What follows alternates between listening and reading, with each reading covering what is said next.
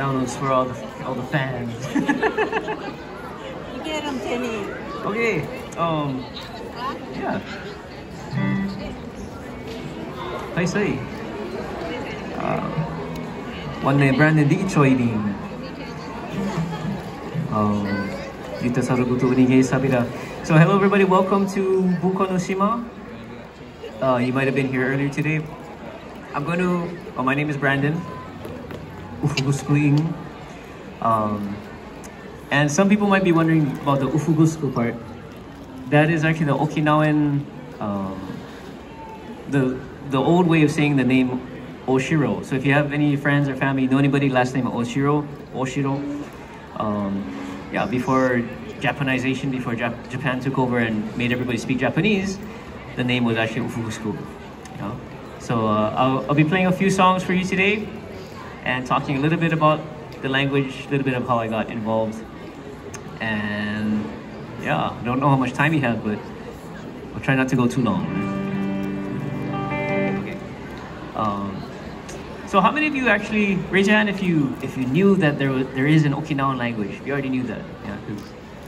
Okay, most people. Some people don't know, and that's fine. That's what we're here for. We want people to learn something.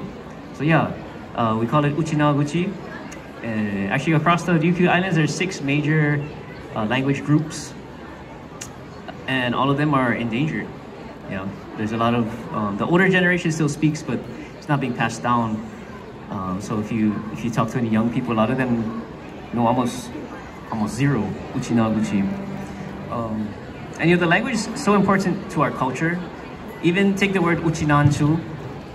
Like hopefully, even if you hadn't heard that word before today, being at the festival, you probably heard the word Uchinanchu.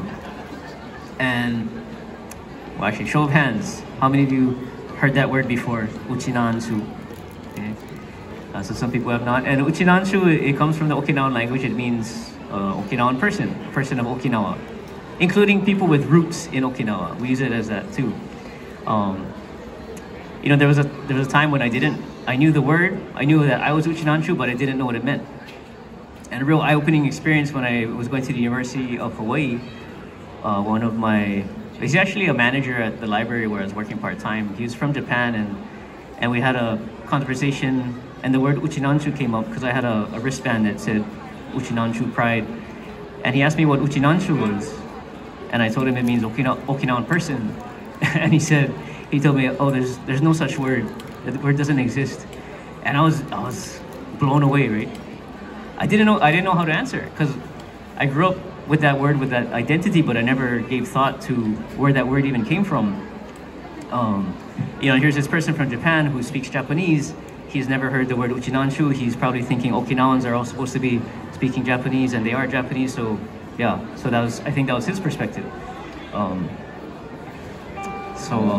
Yeah, that was really, when I think about it now, that was really proof that the language is so important to our identity. Yeah, so because without it, then we don't even have a word to identify ourselves within our own perspective. Yeah.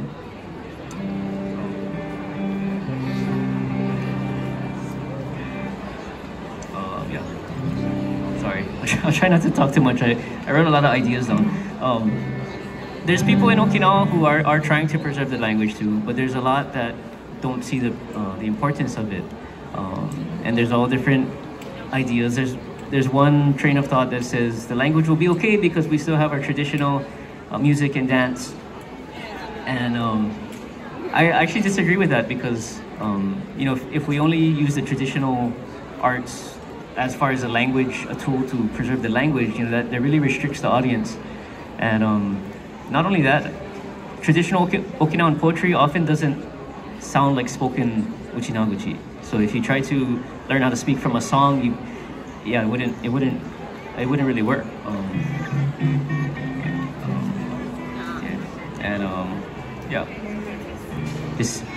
To be transparent, you know, my Uchinaaguchi is not perfect. It's not super good. But I had the fortunate opportunity to learn a lot throughout the years, and I try to share with other people what I have picked up along the way. And you know, one thing I kind of realized is maybe by creating sort of modern sounding music that can kind of open up people's eyes and ears to the language. You know, at least start a conversation. At least prove to people that the language is that we have it. It exists, and it's it's not extinct yet. It is endangered, but hopefully we can still do something to save it, and that's what we're trying to do. I do want to also emphasize that I am very rooted in traditional Okinawan music as well. Yeah. So what ends up happening is sometimes we take traditional Okinawan music and we put them to chord progressions to make it sound different. Just for example, a song like Tanchame. I'm not sure if you know Tanchame. But one cool thing about Okinawan music, especially our folk music, is that it swings. Yeah. So I'm gonna play it on the wrong strings here, but so a song like Tanchame.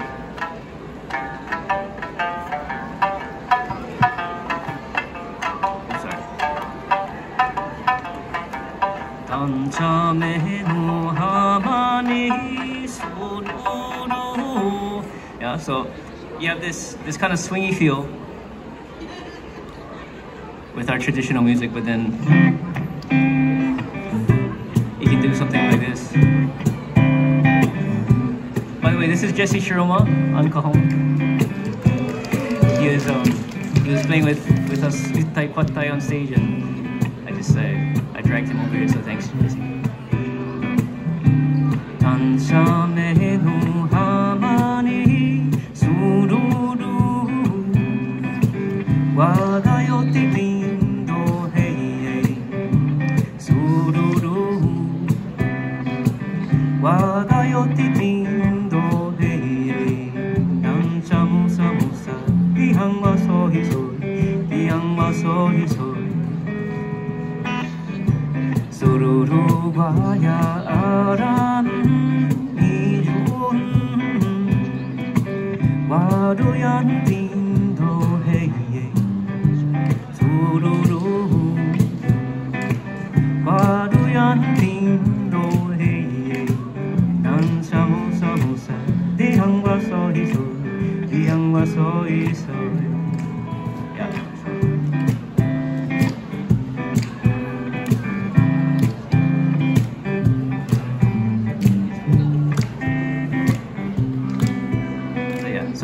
That's just an example of some of the things that I like to do with traditional Okinawan music. Again, the idea is to try and broaden the audience. Hopefully, so my own journey, I kind of started off hearing these more Okinawan, more pop music coming out of Okinawa, and somehow that got me interested in the traditional music, the folk music, also the classical music of the Ryukyus. So I'm not sure how that happened, but again, I hope other people have that same experience, where because we do want to hold on to our traditions as well. So another thing about our music, our folk music, classical music too, is based on what we call ryuka, which is a style of poetry. If you were here for Keith Nakaganeku's talk earlier, he mentioned ryuka. And ryuka is poetry in stanzas of 4 lines. And with music, what we might call modern Western music, our ears are also accustomed to patterns of 4. So you can take traditional Okinawan poetry and you can set them to other songs. If you took a song like Ichubigwa.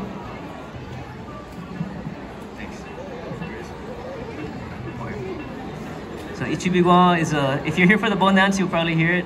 I'm not sure if anybody else played it earlier today. Oh, played it 5 times. Okay. So maybe you have heard it. Hopefully you heard it. So a song like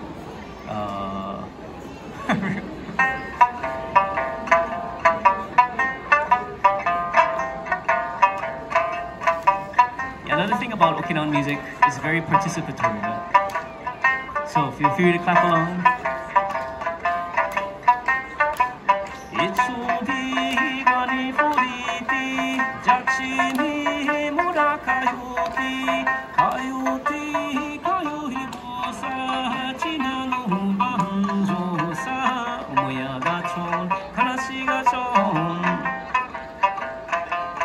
So yeah, just for example, that's Ichibiwa in its traditional form.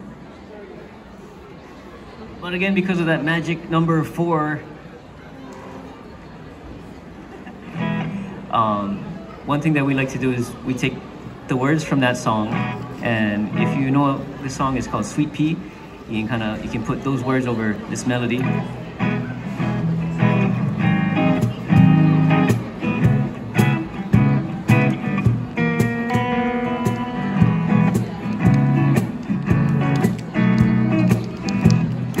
So it's, again, those same Okinawan words that I was saying. Ichubi wani furiti jachimi mura kayuti kayuti kayuhi usachi nano banjo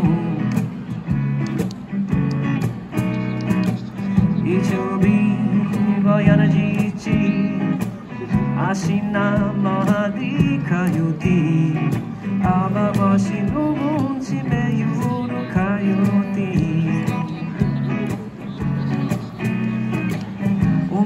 Ati karaya kayuti adana yumi tirasa shibujo no ashiru matiru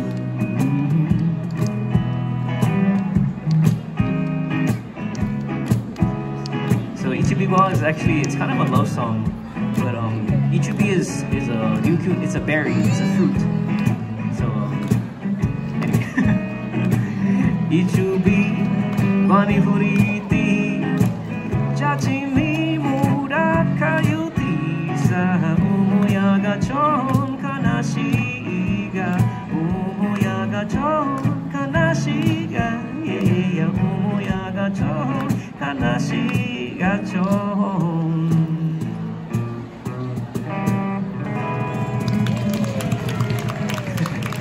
Thank you, David.